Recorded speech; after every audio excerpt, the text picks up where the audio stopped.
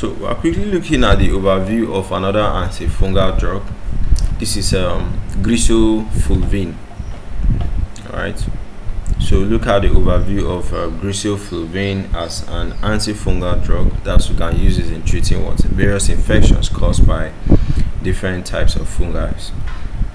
So Griseofulvin, we say that it's an antifungal medication. It's oral, okay? It's used primarily for treating superficial fungal infections of the skin, of the hair and nails, such as Tinea cruris, that's the ringworm, Tinea pedis, that's atlas foot, Tinea capitis, that's scalp infections. So it works by what? Disrupting fungal mitosis. So this will now prevent fungal cells from dividing and spreading. So the mechanism of action is it binds to microtubules, interfering with spindle formation during fungal cell division.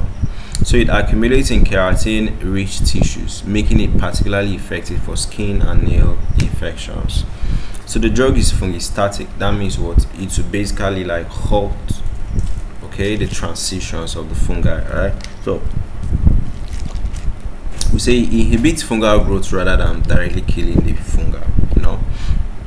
Pharmacokinetics: absorption is best absorbed when taken with fatty meals to enhance bioavailability.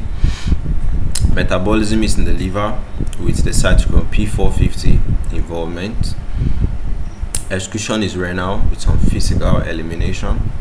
Half-life is approximately 24 hours, allowing for once daily dosing.